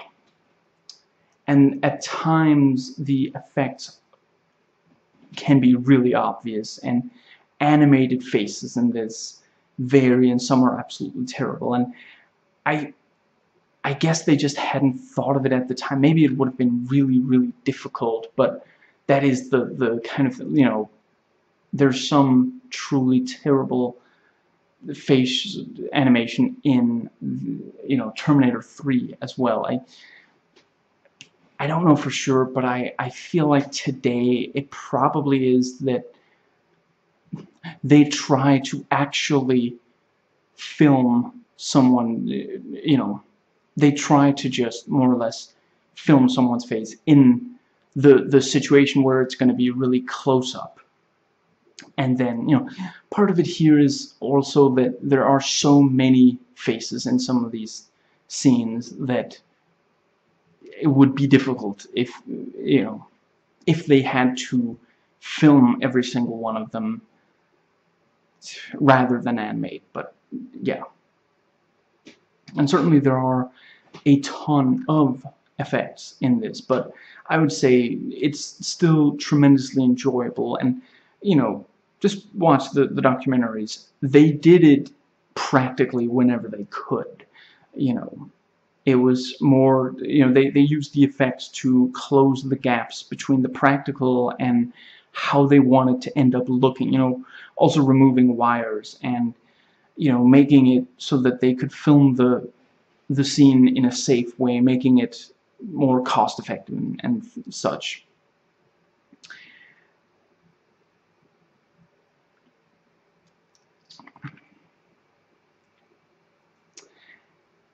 And some say that,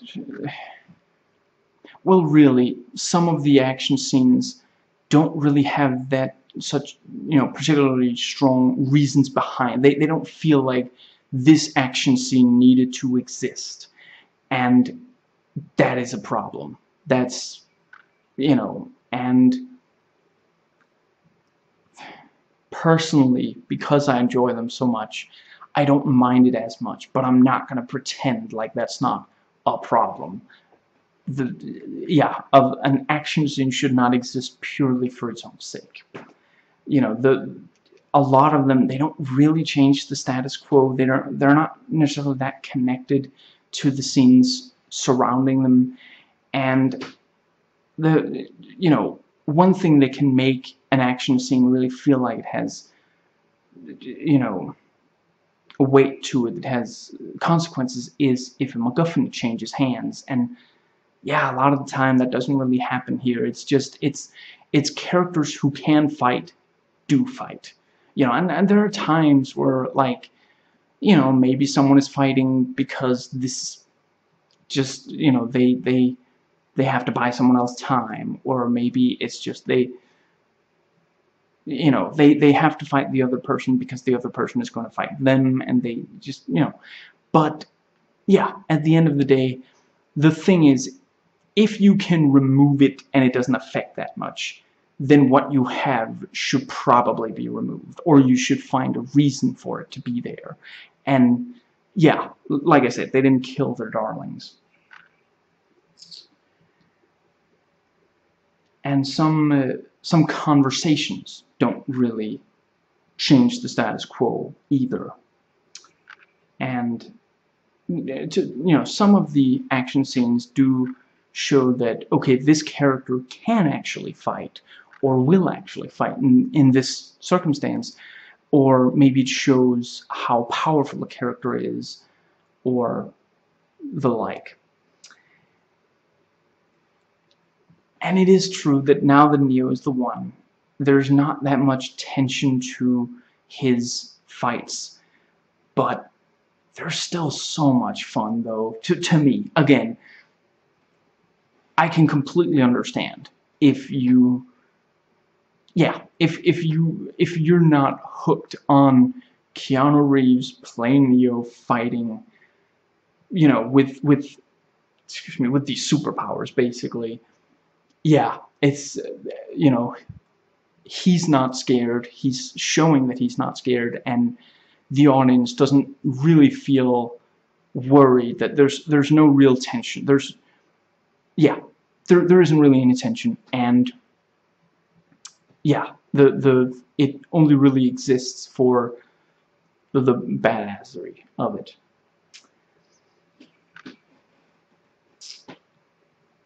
And the scenes will either build momentum or absolutely kill it. And there are these long portions where it's either just action, just philosophy, just exposition. The first third and the last fourth or sixth, especially just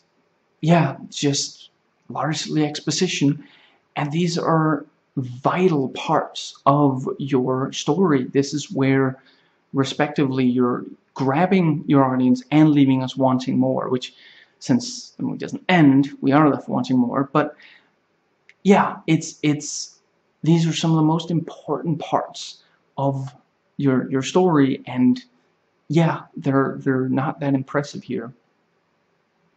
And there's some really goofy parts, like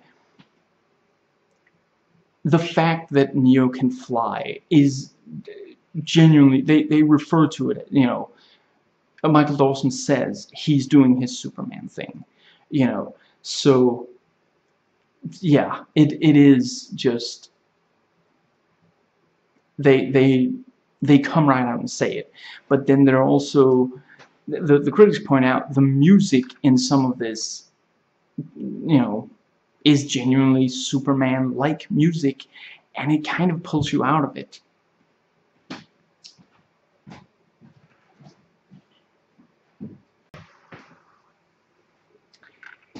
This really doesn't balance or pace well the action, philosophy and exposition.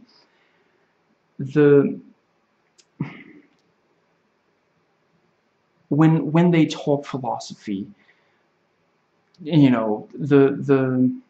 lines themselves, even entire monologues, they go on for too long. They're not necessarily really going anywhere specific. They don't necessarily feel that vital to, and maybe half of the philosophy is spouted by the villains, but it's not the kind of typical, when your villain in your Hollywood action movie, which at the end of the day, this is still a Hollywood action movie. It's not an independent film. It is a Hollywood action movie, paid for and advertised as a Hollywood action movie, in that when the villain speaks directly to the heroes, we expect it to be like he's insulting them. He's talking about how much better he is. He's revealing his nefarious plan, something. But no, here they're explaining their worldview or the like. It's very abstract and ponderous, and yeah, it very much tells rather than shows. And yeah, they talk fate, destiny, reality, and some of these scenes, especially if it's like a villain or a bad guy character who can fight or who has someone that will fight, we expect there to be an action scene. We're just waiting for them to stop talking and start punching each other. And it's just, it's so strange. I can't think of any other action movie that where just so decidedly the characters will talk instead of fighting, and talk about things like when we meet the Merovingian, yeah, he just sits there for a while and just talks, just explains how he views the world, and that helps explore his character, and you know, it's reasonably interesting, engaging philosophy, but it's not what we want from this. Is the good guys are confronting some of the bad guys. We don't want them to just talk, especially when they're not really talk. Like, some of it they actually do get down to saying, okay, you know, this is what you want, but this is what I'm going to do, or something. But so much of it doesn't feel like it connects to that, doesn't feel like it's going there.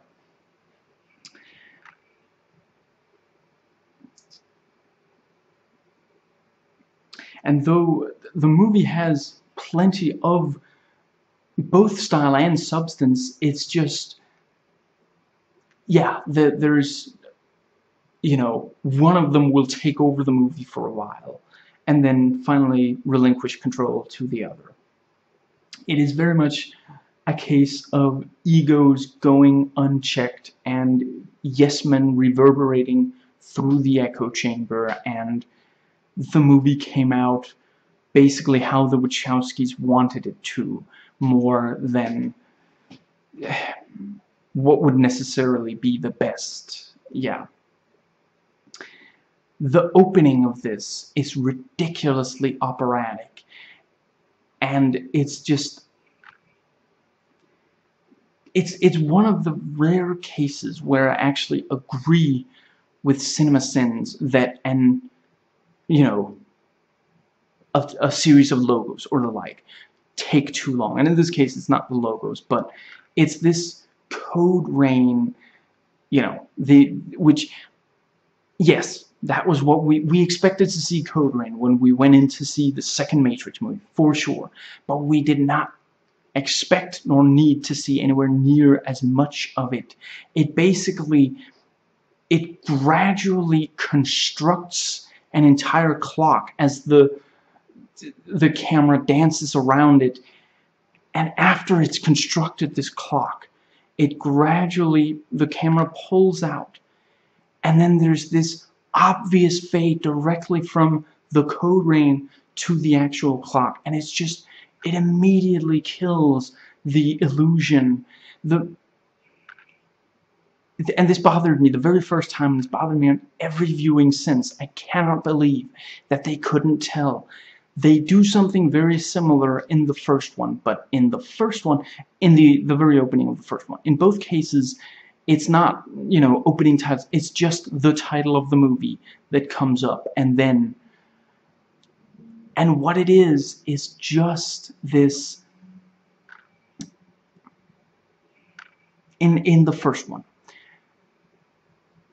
what it goes directly to is we're staring right down a flash, you know, right into a flashlight of one of the cops, and for that it has this. If it had cut to just the side of the flashlight being white, then that wouldn't have worked. But it's because it goes from, you know, when you see the Code Rain and you're only seeing Code Rain, we know that that's computer generated, obviously. But when you then go from this kind of green, well, yeah, in the first it's not just Code Rain, but it's this green kind of stuff, you know, it's, yeah. And it goes through that and then directly into this flashlight, and the flash of the flashlight, the blinding light for a fraction of a second, hides the transition between the two. This one doesn't, and I don't understand how they could just ignore it and just present it as though it is invisible when it so clearly isn't.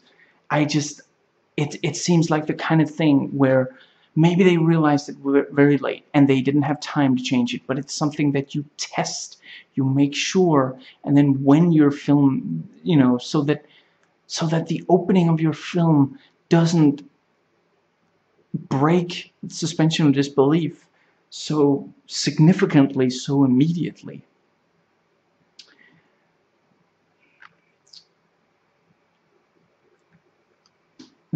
As I already mentioned, the hovercrafts now have guns mounted on them, machine guns that you man from the inside, which is why it would be a good idea for there to be more than one person.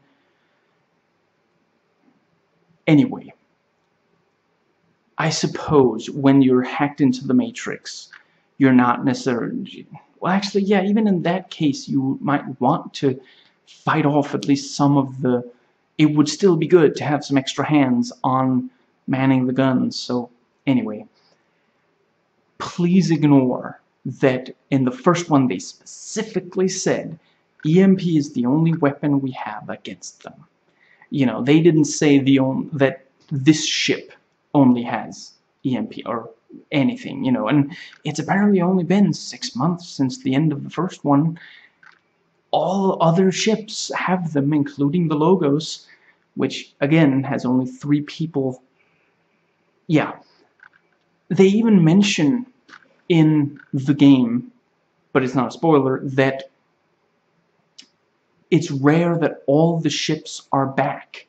So, are you telling me that individually, whenever a ship came back in the 6 months, the first time one of those ships came back in the 6 months, so, whenever during the 6 months they first came up with the idea of putting machine guns on hovercrafts, that just then, everybody who could, just went in, everyone who was great at assembling these things went in and put the machine guns on, plug them into the, people can sit inside the hovercraft and guide these machine guns. They're not like automatic. You don't just have to, no, you're not just mounting a machine gun on top of a hovercraft. You're putting all this wiring and making sure that you can aim it, fire it, from the inside. Again, they should either have just had the I don't know, maybe if in the first one they had guns, but they just said, we don't currently have, if they had said, we don't currently have any ammunition, and you didn't see them fired in the whole movie, then we might, then they might be Chekhov's guns. But yeah, again, it's a big problem. Zion is guarded by mechs, because aliens and these mechs carry, they dual wield automatic rifles, because John Woo. This is remarkably campy in parts.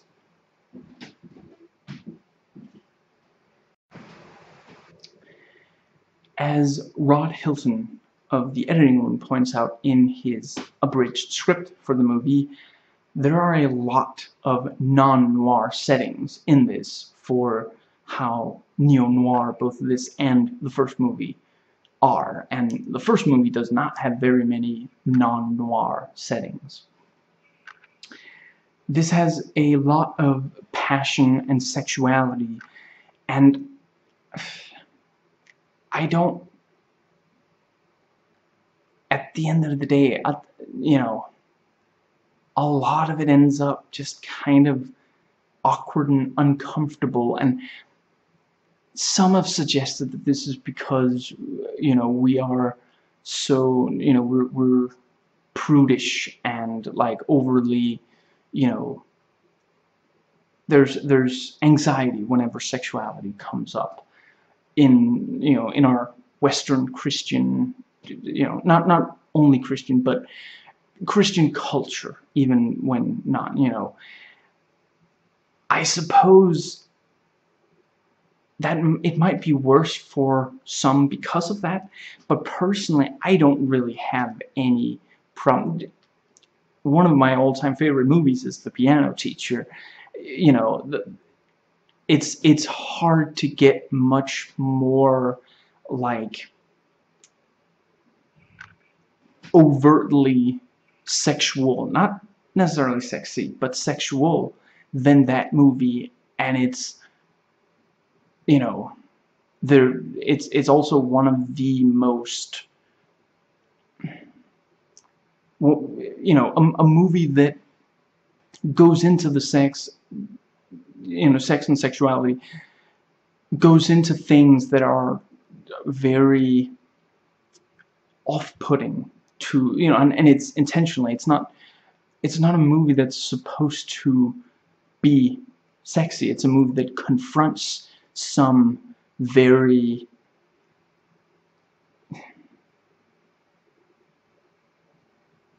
yeah, uncomfortable aspects about it, and I love that movie. So personally, it's not that. I just, yeah, I think part of it is also we really didn't expect it. You know, the first movie isn't very sexual at all. Really the only element is the woman in the red dress. That's more or less it. You know, yeah, there's the brief bit, you know, there's brief bit in the rave, there's, you know, obviously what Trinity is wearing, you know, it's not without sexuality at all, but here it gets so much more overt, and more time is spent on it, and such. And we did not need to see Neo and Trinity have sex.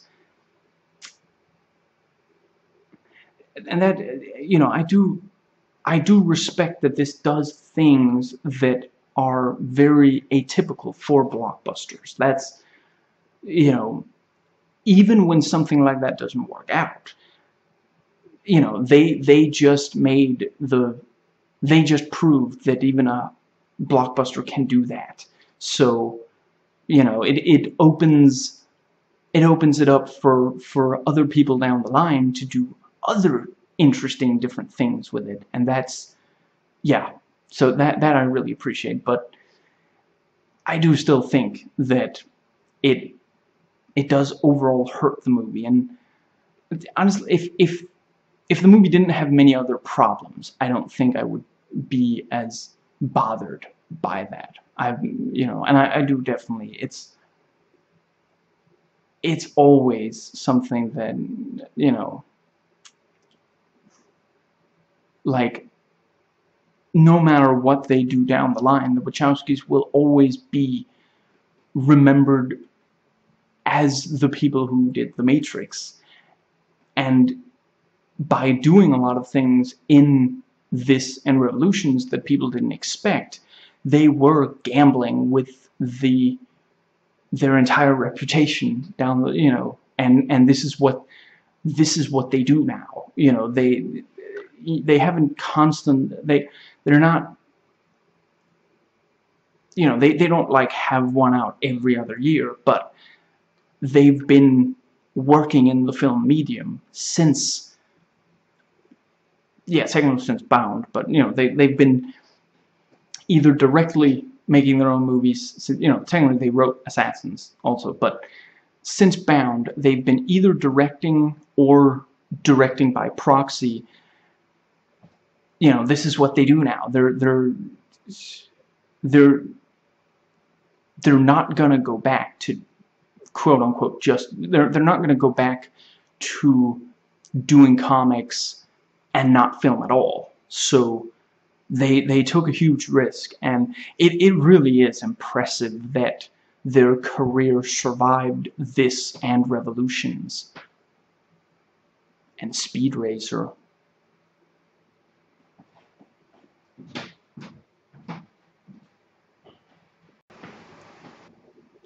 The movie is 2 hours and 10 minutes, not counting the end credits, and 2 hours and 18 minutes counting them. I've reviewed other parts of this franchise. The links are in the description box.